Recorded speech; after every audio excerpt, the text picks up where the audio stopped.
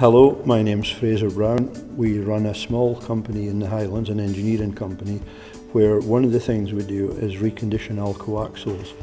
We do caravan axles where we re-rubber them, give them back a new life, and we also do a lot of motorhome axles, from the early ones with the square torsion bars up to maybe year 2000. Latterly they have fitted round torsion bars. We're probably the only people in Europe who can supply them off the shelf. Al-Ko take about 6 weeks to supply one, so we have an advantage there. So these are the torsion bars. They're color coded, as you can see, left and right. They come in sets. There are 3 on each side, so this is a full set. You can buy one, which is a good get you home remedy if you're stuck in Spain with the back of your motorhome down a bit. You can stick one in, it'll get you home. Ideally you should fit 3 or even 6, because if one has broken, the other 2 are probably not far behind it.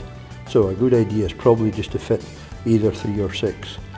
The set, when we sell them, they come with new screws, washers, etc. These are the seals we use. The Al-Ko supply a lip seal. We believe these are probably better. They're a soft neoprene, and we make them up ourselves. Once the neoprene seal is fitted, once the assembly is done, we wrap this round the joint, the open joint, pull it tight and use a spot of super glue to protect it. So that stops the weather getting into the seal and then into the bushes. So that's quite a good thing. We also supply bushes, which we machine. We buy them in and we machine them.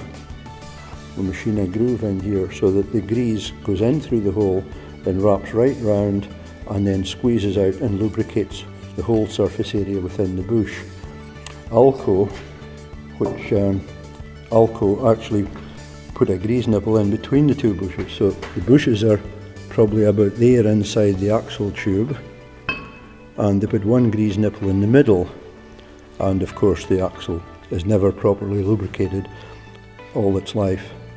I would also like to show you my remote greasing system. Lots of people don't grease their axle very much, if at all, and part of that reason, I suppose, is it means crawling underneath with a grease gun. We've made a system here where you can open a cupboard on the side of the vehicle and grease it remotely, so it can be done with your good clothes on 5 minutes before you go off on holiday, if you like. So first of all, this is the panel which we set in a cupboard on the side of the vehicle. That's piped. These pipes come with it, so the tubing goes from the back down to the axle. These are the fittings for going into the axle, which carry the pipe, so the pipe goes in there. And this is a drilling jig, so when you go to drill all these holes in the back of your cabinet, we use this drilling jig first. So we'll show you later how this all fits and how it works. The only tools you need are a drill, a 6.5mm drill bit, a 19mm hole saw, and a handful of cable ties, and that's then the job done.